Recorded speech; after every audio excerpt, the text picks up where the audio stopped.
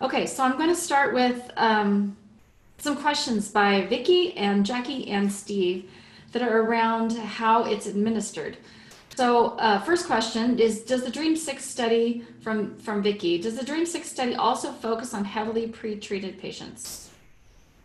So the patients there are actually a little bit less heavily pretreated, but I think the median prior lines was 3. But remember, this is still early, so we don't have the final results yet. But it's a little bit less heavily pretreated than, and that's usually what you see when you start combining.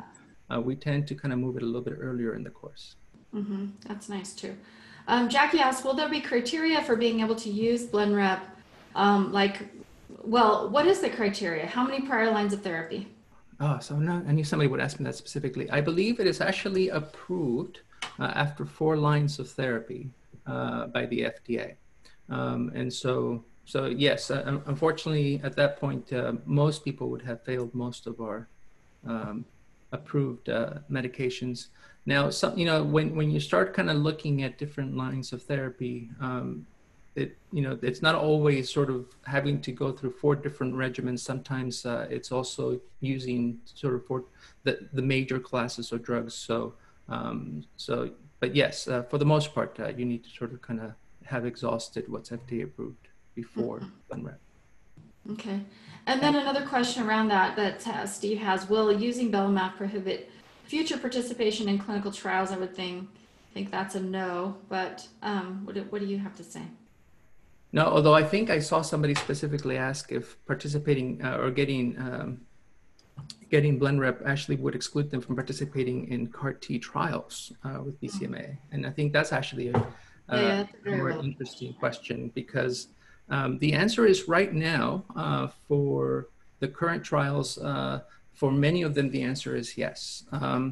The idea is we don't know why people, when you have an antibody or an antibody-drug conjugate or a CAR T or bispecific that's directed against a particular target, we don't know exactly why it stops working. And one of the fears is that perhaps you lose that target. And so none of the new therapies want to sort of kind of take a patient that may have lost that target and put him on their drug, because then now you're selecting for patients who it may not work. The good news is that doesn't seem to be the case. Most of patients who are relapsing on some of these BCMA-directed therapies continue to express BCMA. So I think all of us in the community, and I think Sagar will agree, we have been pushing our the developers of these drugs to allow patients, or at least a subset, in an arm of the study, to allow patients who failed prior BCMA therapies. And I think they're starting to listen. So we are seeing some movement there, and definitely some of the newer CAR Ts, for example, or bispecifics that will be coming to trials in the near future are allowing patients after, for example, BlendRep. Yeah, and Dr. Loniel, yeah, I would like you to comment on these questions too, because I think we can do this while we talk about these. Sagar's never heard of BlendRep, so I don't know if you can. So I completely agree with Jesus. I think we've all been really lobbying to try and get the trials to allow patients with prior BCMA. And I think what many of the trials are doing are creating separate cohorts for patients who have had prior BCMA-directed therapy. And now that we have expanded access, we're beginning, and I'm sure Jesus is as well, to start to treat patients that have progressed on either a bispecific or a CAR with belantamab or belamaf. And I think that will hopefully give us the kind of information we want to know. As Jesus mentioned, if you look at patients who are progressing, particularly on CARs, very few of them are losing expression of BCMA.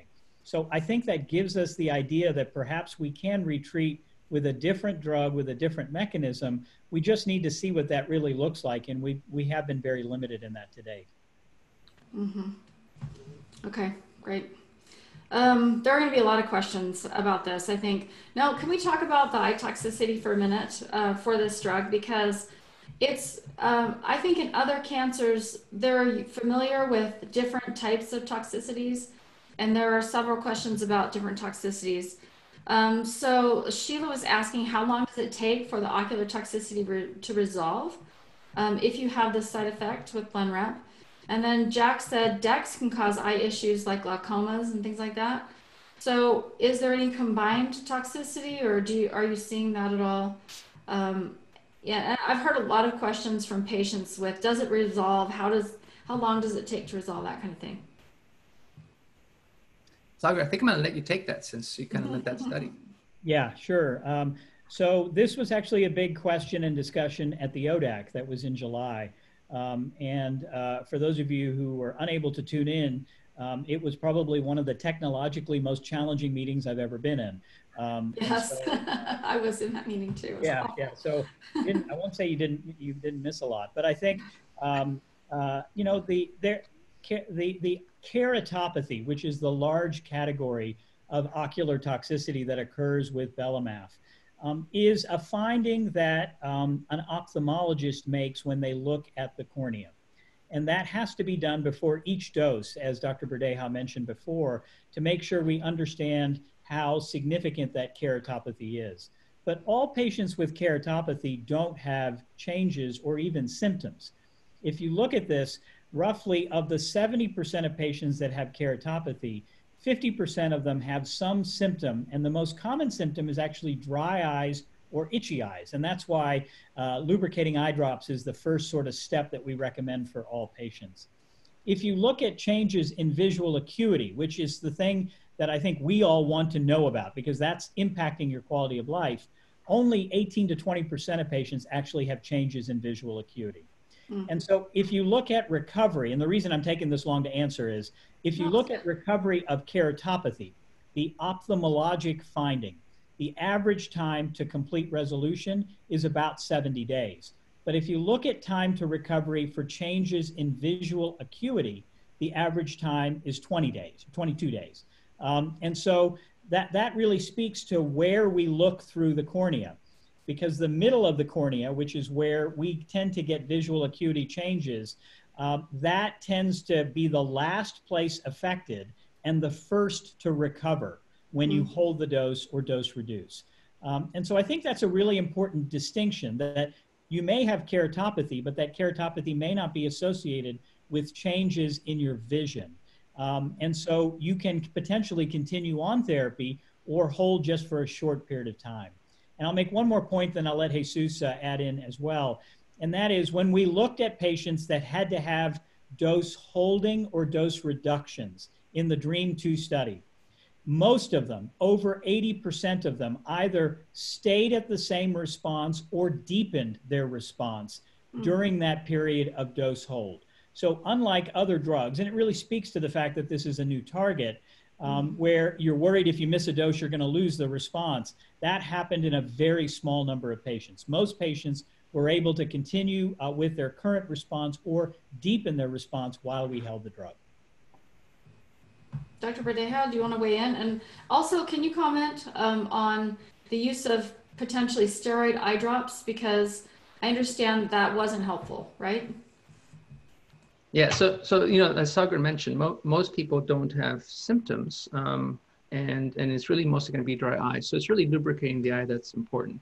But you know, because it's the steroid drops we tend to use for things that perhaps are more of an immune effect on the eye and inflammation, and that doesn't seem to be the case here. So that's why those are not helpful. But going back to actually, I mean, I don't have much to add to what Sagar said, because that's great. I mean, that's the nice thing about having, you know, the PI here, right? He can give us those granular things that we can't really tease out from the published data, and all that experience. But you know, somebody asked about the steroids, and that's true. Unfortunately, that you know, that is something that people are very used to. So we keep talking about how this is a new toxicity, but you're right, it's not. You know, steroid patients with myeloma often have to face visual changes, whether it's blurry vision because of the lens getting larger or expanding and contracting, and cataracts. Those are very common side effects of the therapies we have, and especially the steroids. But again, these are very different toxicities that should not be additive necessarily. And so I think the take-home message here is that based, you know, on what we understand about this particular toxicity, is that the majority of patients hopefully will be caught before they have any symptoms or any change in their quality of life, and that we can making adjustments appropriately is going to be, I think, very important. And I think it's very reassuring from what Sagar just said about the patients that were held and their response were to continue or continued, and very few people actually progressed. And I think as we come to combination therapies, I think that's actually very important to remember, is that just because you may have, let's say you go to the ophthalmologist and you have the beginning of keratopathy and your doctor wants to stop the Blenrep, the other drugs can continue. And so I think it's, I think it's going to be interesting. I think as we learn more, it's very possible that maybe we don't have to give the Blenrep as frequent. Perhaps maybe we can decrease that frequency as we start combining it. So I think there's a lot that we have to learn, but I think because it's a new toxicity, I think we'll get excited about it. But I think it's very manageable. And then someone asked how long the infusion was. Like, it's administered once every 3 weeks, right? Is that the right? Okay. Correct. And I believe, and it's usually about 30 minutes or longer, obviously, if somebody has a reaction. But yeah, and I will add, just again to speak to Dex, because as all the patients tell us frequently, steroids are their least favorite drug. This is actually steroid sparing.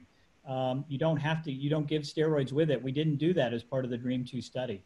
And so while, yes, you can get corneal toxicity from chronic steroid administration, and that may set you up for, having more impact on your vision. This, and certainly we give a little bit of Solumedrol with the first dose, but that's about it. But this doesn't require chronic steroid administration. Okay.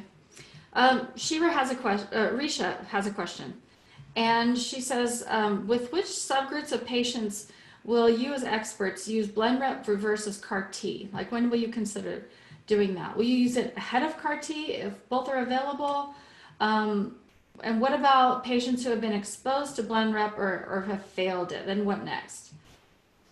What would your strategy be? I mean, I think that's an excellent question, and actually, I'm always impressed by the quality of questions we get in this format, because I actually was just on the IMWG immunotherapy work group meeting yesterday, and this exact question was asked of everybody: how do we anticipate actually using these drugs? In what sequence? And the truth is, nobody knows. But I think there are. Obviously we didn't talk about the CAR-T in general, but I think in general, most of us agree that the CAR-T therapy and perhaps the bispecifics are very potent therapies, just a one-time treatment that works to really subdue the myeloma very strongly. And I really feel that the antibody-drug conjugate is a little more akin to the monoclonal antibodies like Darzalex, and perhaps more active because of its different mechanisms of activity, and it will lend itself very well to combination. But having said that, if a patient meets, has gone through the standard medications and they are eligible for either of a CAR-T or Blenrep, it really comes down to the toxicities. So, CAR-T therapy is a potent therapy, but it also has potential significant toxicities that can even be lethal. And so we have to select patients for CAR-T that we feel are strong enough to withstand some of these potential toxicities. It also requires hospitalization, significant burden on caregivers. So it's almost a little bit kind of like when you, for those of you who went through a stem cell transplant, sort of that same kind of period of time where sort of kind of everything stops and you have to go through that therapy. I think in a patient that can do that and is strong enough, I think I would choose the CAR-T for that patient.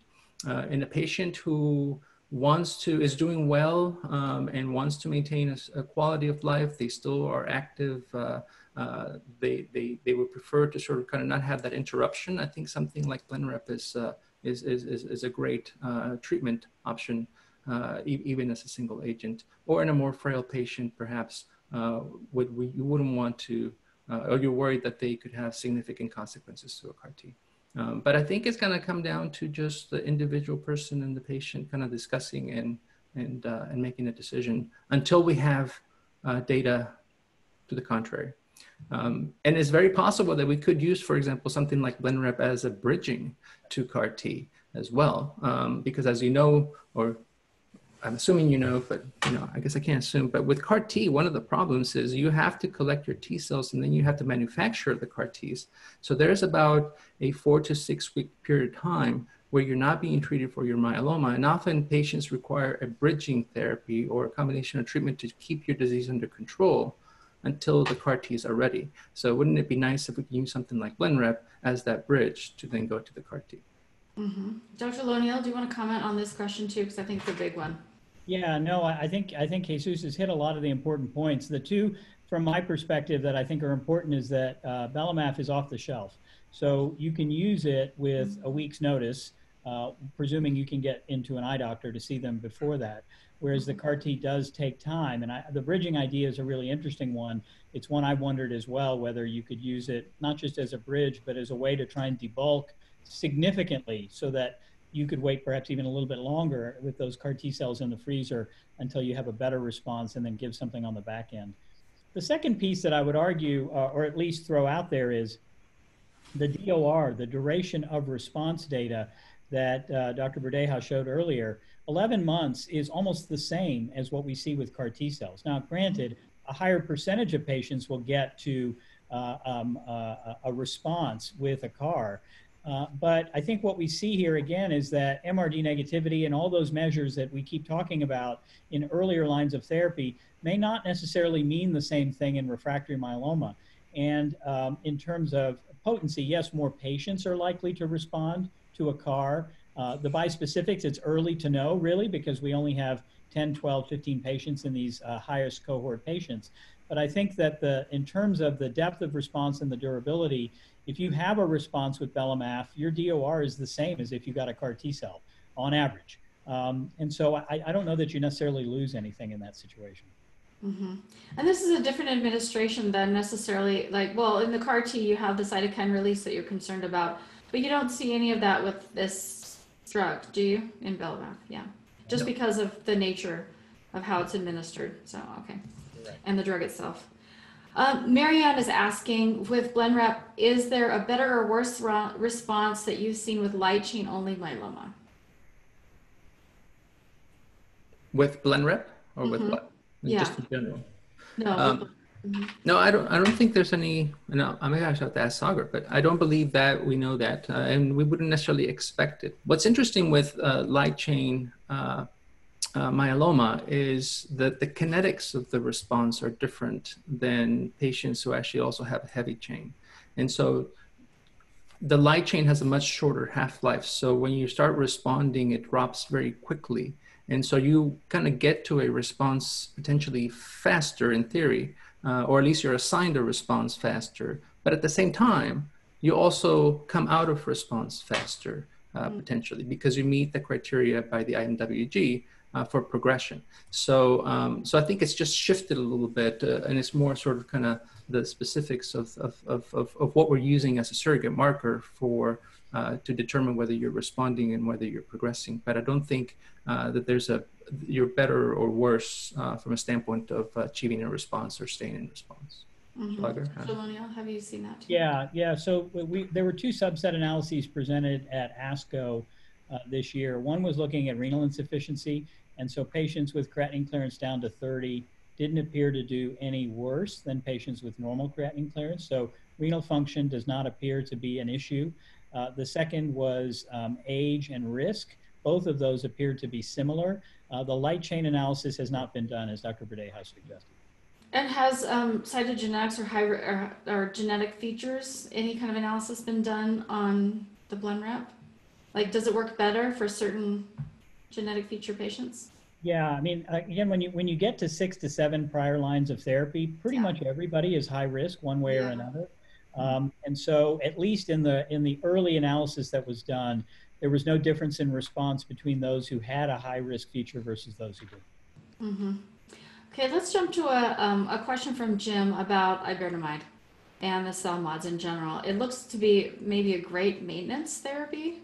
Can you just speak to that if it has lower level use? And then I kind of want to slip in one of my questions. I know there's a very low percentage of risk with secondary cancers with IMiDs. Do you, well, maybe you just don't have time to have any results on that yet, but do you think that it'd be the same as the IMiDs or totally different because it's working differently? Well, I'll start and let Jesus add if that's okay. So I think what we know, let me do the second one first, and that is second malignancies.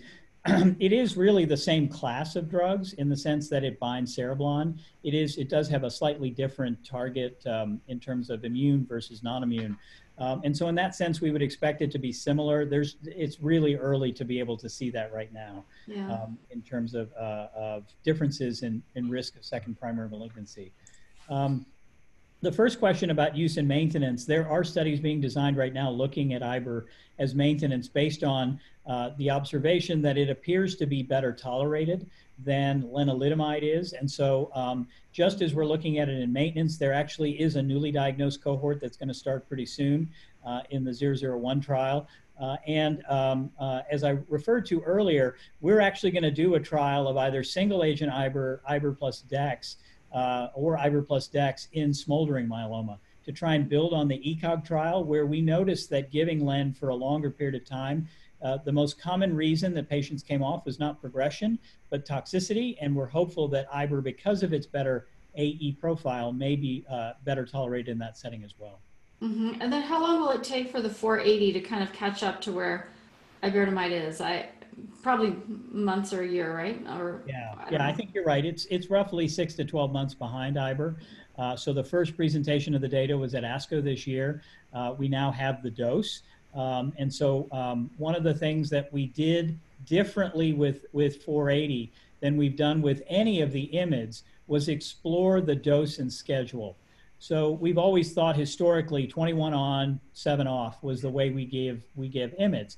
And so we began to explore whether 7 on, 7 off, 14 on, 7 off, all those different schedules were tested with 480. It turns out 21 on, 7 off is the right schedule. But because both IBR and 480 are what's called cytotoxic as opposed to cytostatic.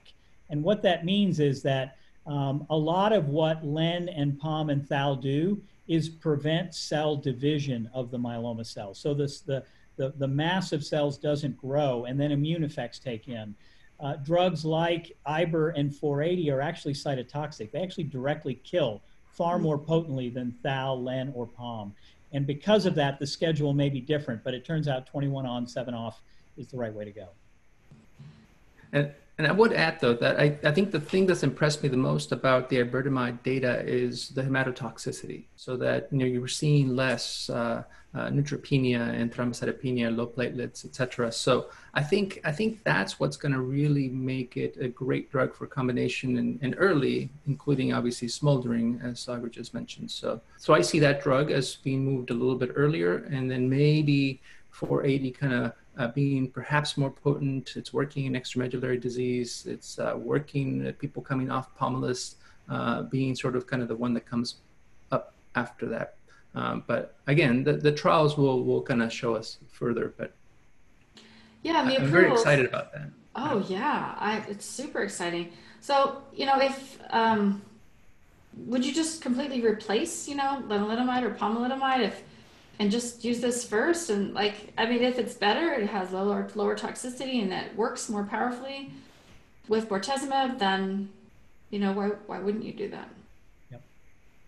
That would be my goal, is to bring something like IBR up front and then say use 480 perhaps as like your POM, your salvage on the back end. And then the other thing about sort of, again, IBR having that low lower hematotoxicity is that you're also going to start seeing some probably some CAR-T trials, maybe with maintenance incorporation using IBR, because oftentimes after CAR-T, your blood counts tend to be a little bit on the low side. And so it is difficult to kind of incorporate some of the IMiDs, and maybe IBR will be the optimal one. So there are trials being done or in sort of in the startup that are being thought of that hopefully will be coming soon. But no, I think you know what really excites me about all these new drugs is that I think one of the questions I get a lot from patients is they're worried about running out of treatments. They're worried that it's like, well, if we're using all these treatments together, because we talk about using triplets and even quadruplets versus sort of kind of saving some for a rainy day kind of thing. And I think it's reassuring to know that we should always aim for the best treatment possible with what you have. And luckily, by the time you need something else, these newer drugs will be coming through and maybe even better than what we have. So I think it's an important sort of message to send out there, because I that's how I believe in treatment. I don't usually think about sort of kind of reserving something just in case. Yeah, no, I would completely agree, Jesus. And I think the phrase I usually use is like the Doritos commercial: "Crunch all you want, we'll make more," because that's sort of our approach. I think centers like Sarah Cannon, centers like us, this is what we do, and you'll have access to a lot of this stuff if you're at least in some way peripherally involved with programs like ours. Well, I think it really speaks to also the importance of a myeloma specialist. I beat that drum all the time, just because it's so sophisticated now what you have to work with, the tools that you have to work with, both FDA approved therapies and therapies in clinical trials, and understanding your treatment options at every stage, whether you're smoldering or newly diagnosed or relapsed. You really need an expert like yourselves on the team. So for patients who don't, think they have to get care at an academic center, you can go and talk to one of these and get a consult every time you're making a treatment decision, and then later, go back home and get your infusion at home. So that's really important. Patrick had an interesting question. Would Blenrep be better used as a maintenance therapy instead of like an IMiD, like POM? So we don't know the answer to that, but I think it's an intriguing question. I mean, right now we actually, we're starting to see trials and hopefully data will be coming soon with the use of the monoclonal antibodies like Darzalex as maintenance therapy. And so the question becomes is, can you replace Revlimid with Darzalex? Do you need to put them together? Those are questions that are unanswered. So I think it's a little bit too soon to to tell you whether Blenrep will serve that purpose. But I think, I alluded to that a little bit in my questions. I think it will come down to our management of toxicity and how it's going to be best used. Is this a potent enough drug that you can use for just a limited amount of time and then actually stop? Or is it, or the toxicity going to allow us to sort of use it long-term? I don't think we know the answer to that just yet. But I think, yes, in theory, I think it would be a potentially very interesting drug to use in maintenance. Mm-hmm. Okay.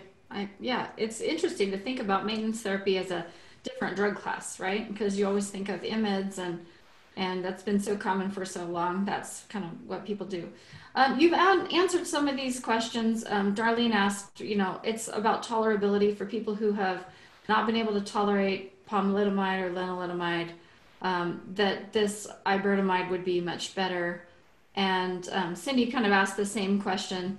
And then Greg asked a question, you talked about this as extramedullary myeloma for the 480 that actually works, but it works equally well, right? Just to clarify that it works equally well for patients who do not have extramedullary myeloma.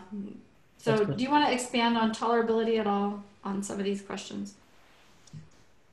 Yeah, I mean, I think you're absolutely right that 480 works in the non-extramedullary as it does in the extramedullary. That was results of a phase 1 trial. So we really need the larger cohorts of patients to understand the toxicity that Dr. Verdeja was describing with IBER. We're a little bit further ahead. We probably will have data, we hope, in the next year on the expansion cohort of 100 and something patients with triple class refractory myeloma treated with Iberdex. We're not quite there yet with 480, but certainly the AE profile doesn't look like there's anything new compared to what we usually see with other IMiDs in that class. And it was kind of so someone asked a question, Linda asked a question about how do you know your cereblon, I'm saying that wrong, cereblon level, sorry. And it kind of wasn't known really how these IMIDs used to work, but now you know that that's the mechanism.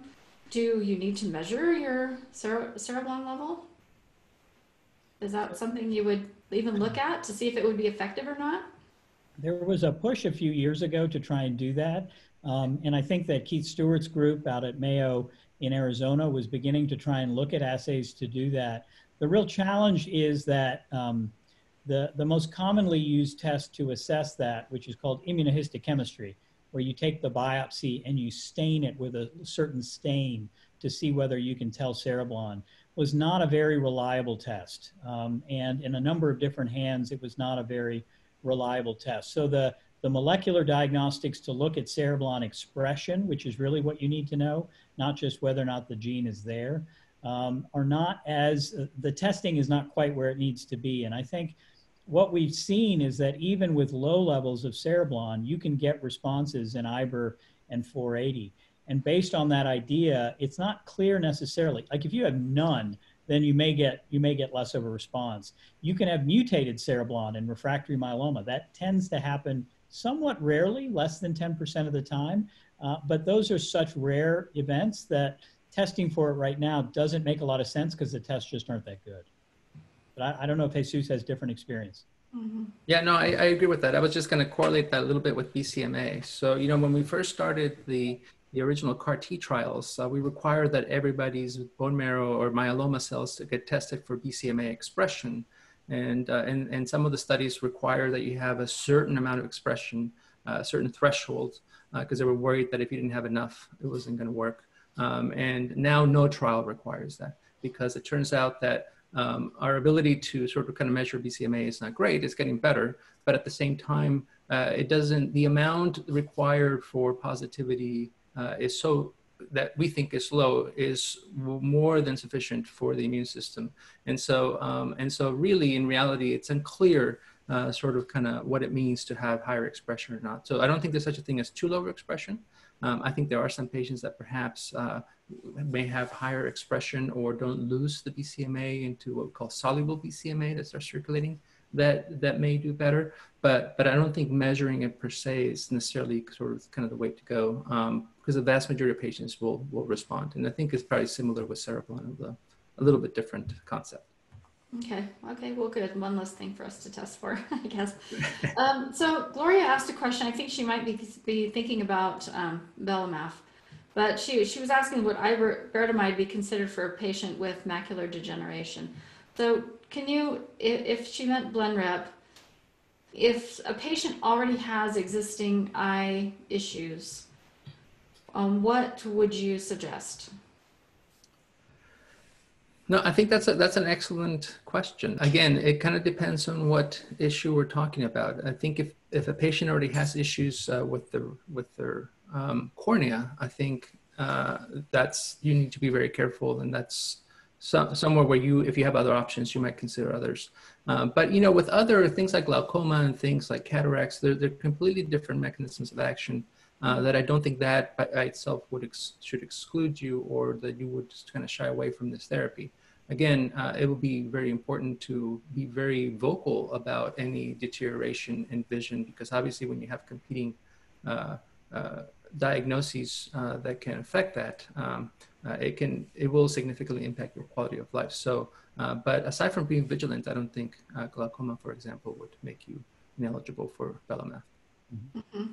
Well, let me ask you, because and they talked about this in the ODAC meeting, that the introduction of Blenrep or belamaf comes along with a program called REMS. Does someone want to explain what the REMS program is and what you'll need to do, I guess, when you're taking this drug in terms of eye exams and things like that?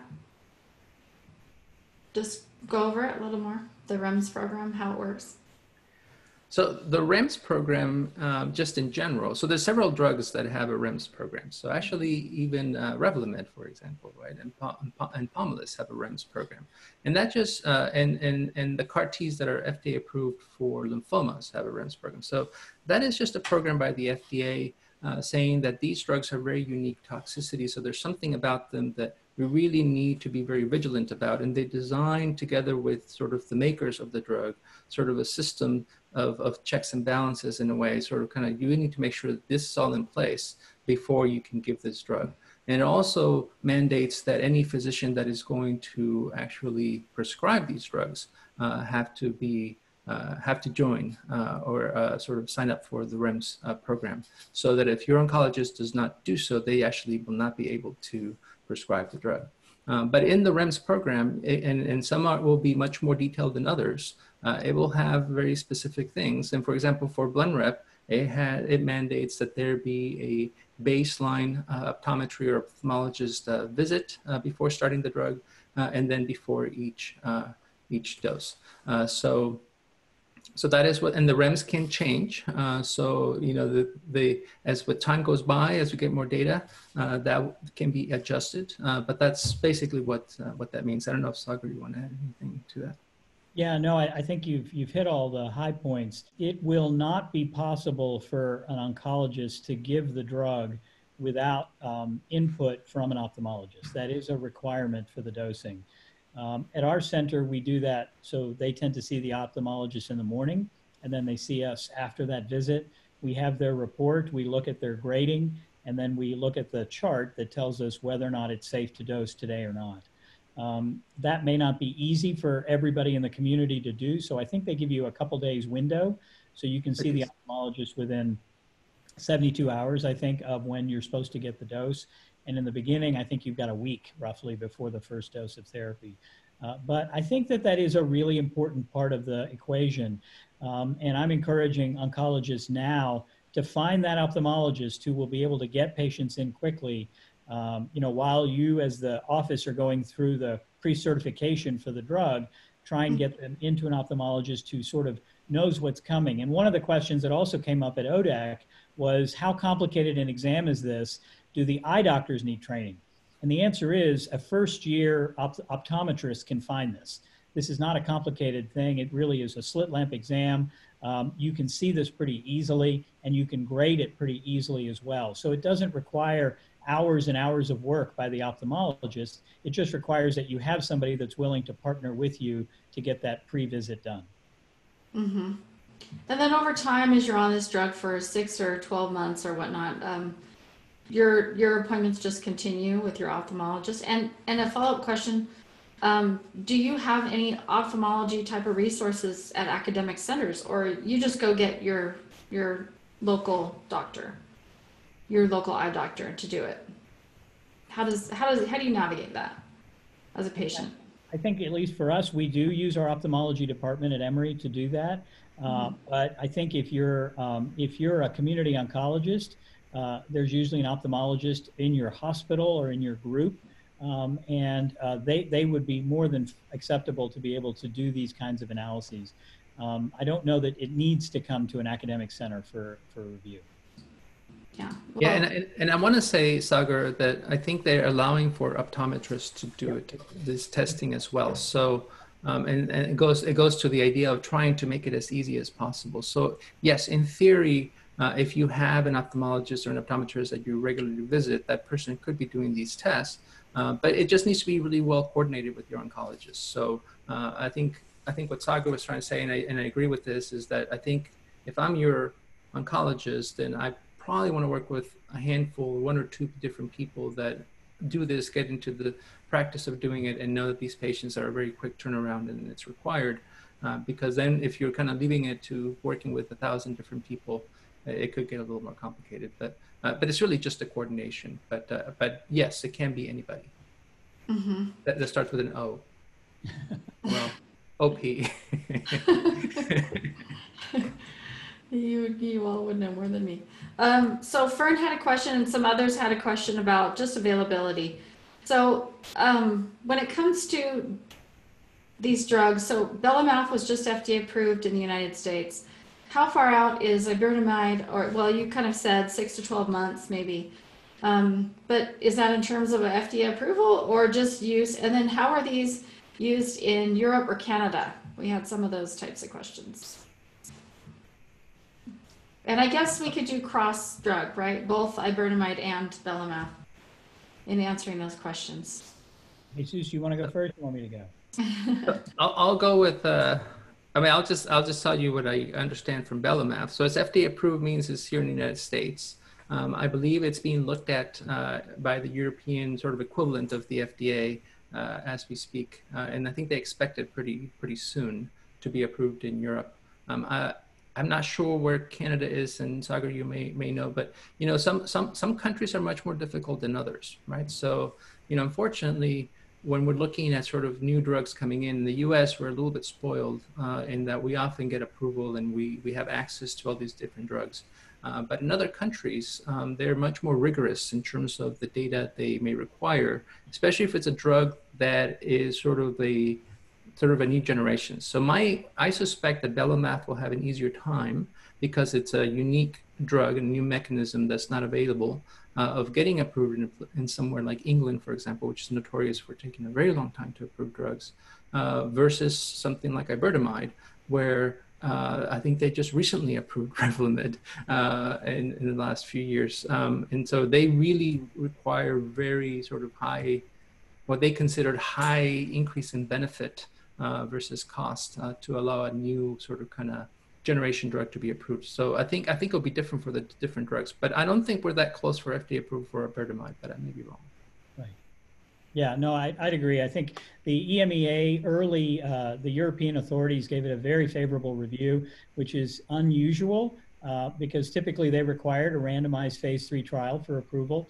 But I think that as Jesus mentioned, it's such a novel mechanism and BCMA is an important target. I think that they've already sort of given a green light for that in Europe. Canada, all bets are off in Canada. I can't predict whether or not it will be approved in Canada.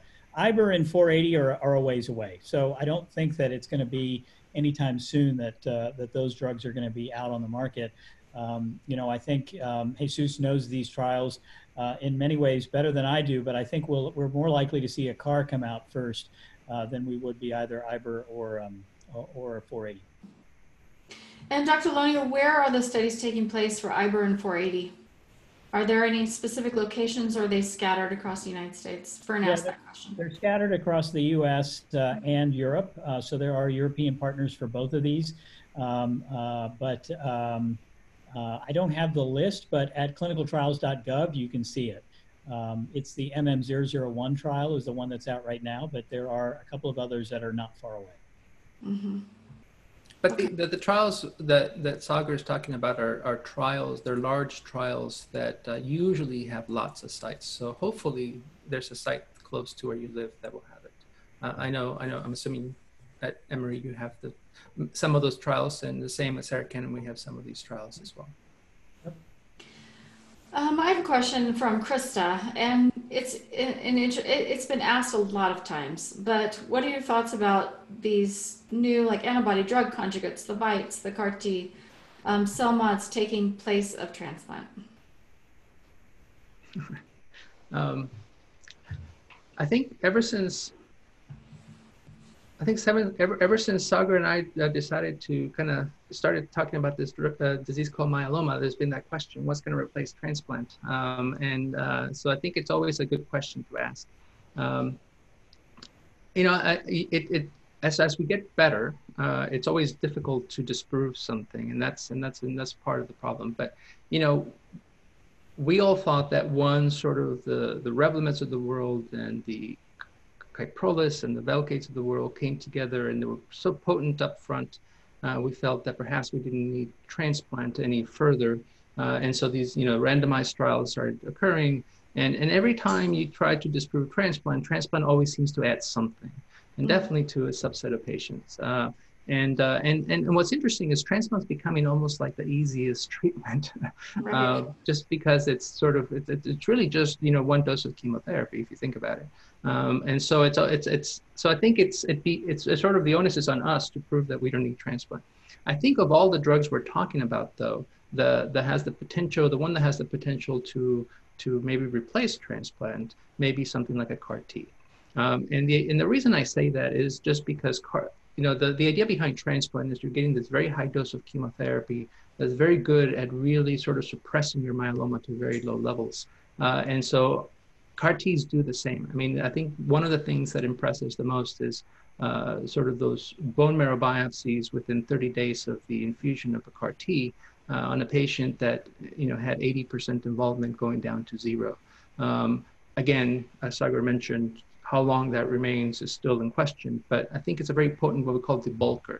And that's sort of kind of how I see sort of the transplant as well. So in lymphoma, they're doing that. They're comparing, they're doing randomized trials, comparing patients to getting a transplant versus getting a CAR T. And so I think we will start seeing some of those trials in myeloma. It's just that it's going to start in populations where we can see answers quickly, like the high-risk population. And there are actually some trials already ongoing where patients with high risk, for example, are getting their induction treatment, and instead of going to transplant, they're getting a CAR T. And so I think, when we start seeing sort of those initial signals, that's when we'll start talking about maybe these randomized trials. Mm-hmm. Dr. Loniel, do you have any comments?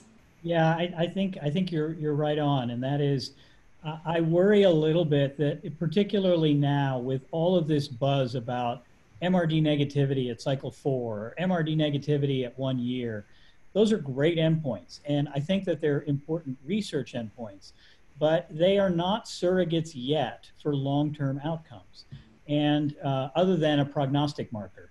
Mm-hmm. And so what I worry a little bit about is people saying, well, if you get, regimen X and your MRD negativity rate at 1 year is 90%, you don't need a transplant. Well, what we know from the Forte trial, which was an Italian trial that had 2 arms, one was KRD without a transplant and one was KRD with a transplant, that the ability to sustain your MRD negativity was lower in the group that did not have the transplant. Mm-hmm. And so, yes, while achieving MRD negativity is a great endpoint, it is not in and of itself a surrogate for cure. If you can be MRD negative at 10 to the minus 6 and still relapse. And so I think that the transplant continues to deepen many of those responses. And, until you have long-term data. So, we were very excited about our RVD 1000 paper that came out in JCO just a few months ago, because that has 10-year follow-up almost for some of those patients. We're seeing median expected survival for all patients of 10 to 12 years. And for the standard risk, we haven't even gotten close to the median overall survival yet. Mm-hmm. That's with RVD and risk-adapted maintenance and a transplant. And so I would be hesitant to use a 1-year endpoint to say you can replace something that I've got 10 years of follow-up on. That's right. Just a concern I have about those early endpoints. Right, and it's such a blessing that the trials are showing such longevity, right? But then that provides a real challenge for you as investigators on these studies. How do you determine, what's better when people are living 10 years and your trial takes forever to read out? But it's all good for patients, so. We'd rather have that situation than the other. Yes, I totally agree. It's a great problem to have. So are there any recorded side effects for iberdomide in the 480? Jermaine asked that question. Any what, sorry? Just side effects. I mean, you talked about how it's a much lower side effect profile, but are there side effects that are different or the same as the IMiDs? Yeah, I mean, I can answer some of those if you want, but no, we still see lowering of your white count and your platelet counts, just not to the same degree with iberdomide. That's what I meant to say. But unfortunately, you do still see some what we call the cytopenias.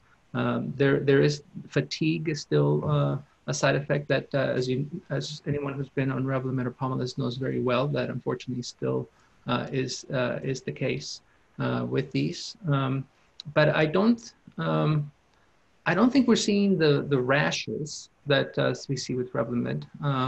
And I think that if you're on Revlimid, sometimes you'll get diarrhea and so forth. I think that's also lower with some of these. But Sagar, do you have anything else?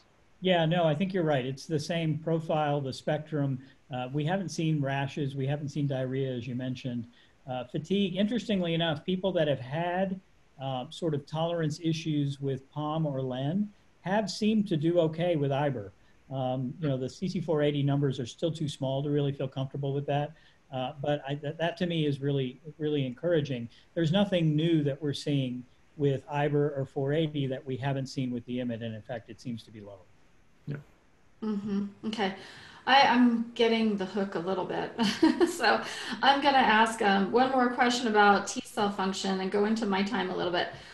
Jeff asked, how do you measure T cell activation? Is that T cell count from a blood draw? And is iberdomide going to be less effective in a patient with low levels of T cells, or would it increase the T cell count? I kind of want to ask this as a follow-up question too, because I talked to one of the myeloma investigators who said, we think patients might be relapsing on CAR T because you're utilizing these T cells that are pretty exhausted. So I think patients may want to know more about how do you measure T cell function? How do you test? Can I get ahead of it, and before I'm through 6 or 7 or 8 lines of therapy, maybe even preserve some T cells so I have some options later. I'll start with the simplistic, and Sagar, you can come in with the scientific one. But that's a question that we could have a whole seminar about, right? I mean, that's an incredibly complicated question that you're asking, and the truth is we don't know. But I think the concept, and again, just remember that T cells, there's many different subsets, there's many different types of cells that kind of work together in unison. It's almost like an orchestra. So it's really difficult to know, if you measure one in particular, what's happening with the others will also affect. And it's not just about the numbers, but also about their quality, like we mentioned. So we all believe that yes, that as you get more and more therapies, as your disease kind of continues to progress through the course, that your T cells become exhausted, or your immune system becomes exhausted or tolerant to your disease. And that perhaps if we use cells from early on at time of diagnosis or even before diagnosis, for example, a normal donor, for example, that those T cells would be potentially more potent.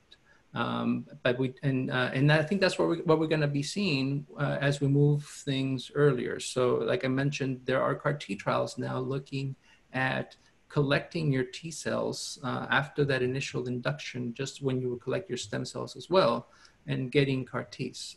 It will be interesting to see if those CAR Ts have a different toxicity profile, or they actually engage the T cells better, or lead to better results. And then what's also happening is that now there are what we call allogeneic CAR Ts, where you actually have a normal donor that is donating T cells to create CAR Ts. And so that comes with a different sort of kind of set of potential problems. But the theory there being that if your T cells allow your myeloma to develop in the first place, maybe we should be using T cells that wouldn't have or haven't. And so I think those are questions that will be answered with time.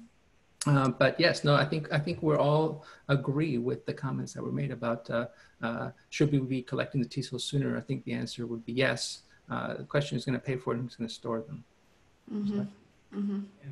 Yeah, so T cell function is something that you can measure through flow cytometry, which is a blood test where you look at the T cell subsets, as was mentioned, and you look for activation markers. And those are things that are sort of predictors of an activated T cell. We know what those are, and we can measure those. And in fact, one of the things that we're doing here using our immune core is looking at newly diagnosed myeloma, myeloma at the end of cycle 4, myeloma after transplant, and then myeloma at a year at peripheral T cell activation and function, just to see what treatment does to it, because we don't really know. It's a little bit of a black box right now.